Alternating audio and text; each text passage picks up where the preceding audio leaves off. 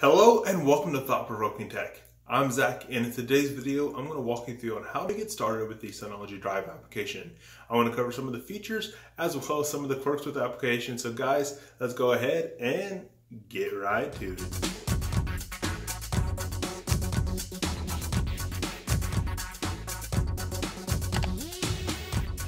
The first thing you need to do to get started is to navigate over to the Play Store and search for Synology Drive.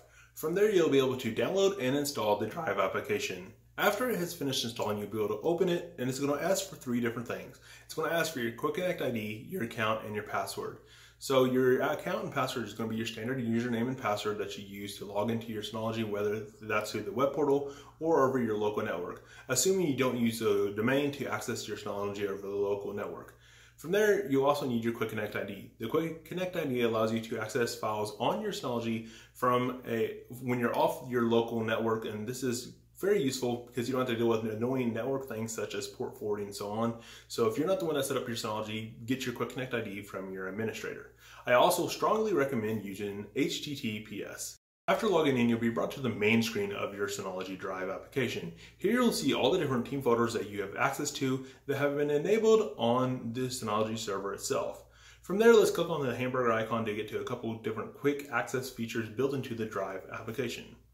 So here you'll see three different features that I want to highlight. The first of which is shared items. These will be files that other users on your Synology have shared with you using the share option that is built in. I'll go over that a little bit further here in the future, but the shared items allows someone to share a file that might be in a team folder that you might not normally have access to, but because they've shared it, you will now be able to access just that specific file without having to actually be given permission to the whole team folder.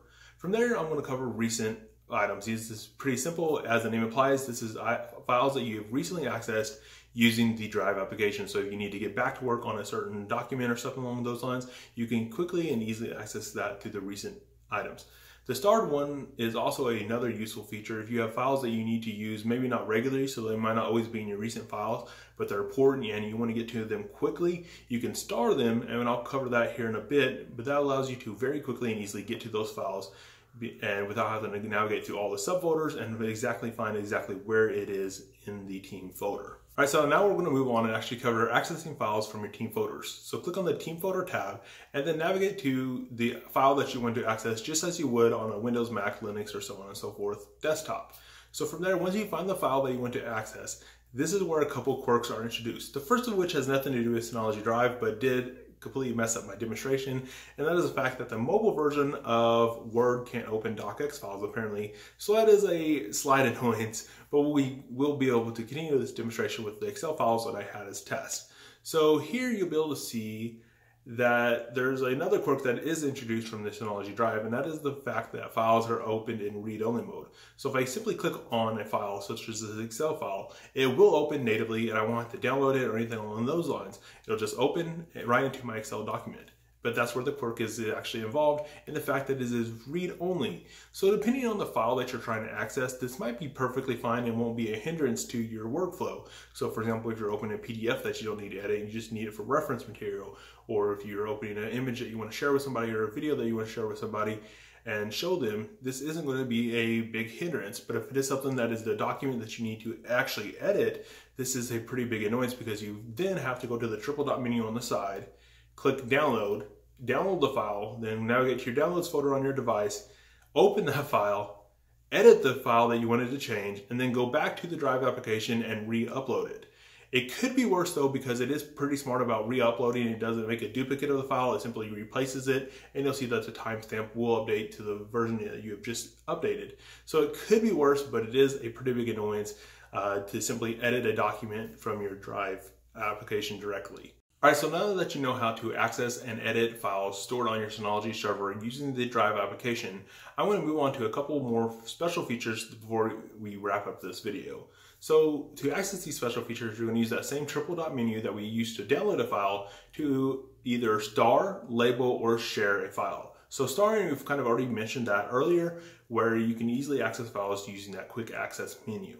The labeling allows you to organize files based on your use case I don't personally use labeling, but if you are a heavy user of the team folders and the Drive application in general, this could definitely be handy, especially if you're like a mobile worker that's constantly working while on the go. So the final thing I want to cover is sharing, and this is actually quite powerful.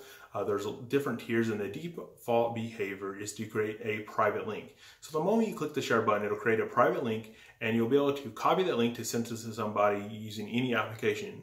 There's also the share to button, which will open a select list of applications where you can send that link to somebody. So this will allow someone to only download a file. They won't be able to edit it in any manner. You do have two additional tiers which you can adjust later on. So you have an internal link or a public link, and both of these have the ability to view or edit as two different permission tiers. The big difference between public and internal is for the internal link, someone has to have a Synology account on your Synology server. So if that link does somehow get out in the public, no one will be able to either view or edit it, which is definitely great for more private documents. So with these multiple different tiers of sharing permissions, it allows you to very finely tune how people will be able to access a file, whether you only want someone on your local network or your local Synology to be able to access those files, or if you want these files to be available via the public internet, as long as that person has the link. So some very cool features of the Synology Drive, and hopefully there'll be something there that is useful for you. All right, so that's about all there is involved with accessing your Synology server using the Drive application on your Android device. Hopefully the weird quirk of having to download a file to be able to edit it and then having to re-upload that isn't too big of a hindrance for your use case. But if it is, hopefully that's something that Synology will fix in the future, and hopefully it might be something that they're working on. I really don't have any idea, but hopefully there'll be something that will be resolved in the future. So if you liked this video and found it informative, give it a big like, guys. I do greatly appreciate that. And also, if you're not already an existing subscriber, make sure to smash that subscribe button. If you do know someone that might be using the Drive application or possibly thinking about it, please share this video with them and hopefully get the word of the channel out to the wider public. I greatly appreciate all the support that you guys give me. And as always, thanks for watching, guys. And until next time, Zach out.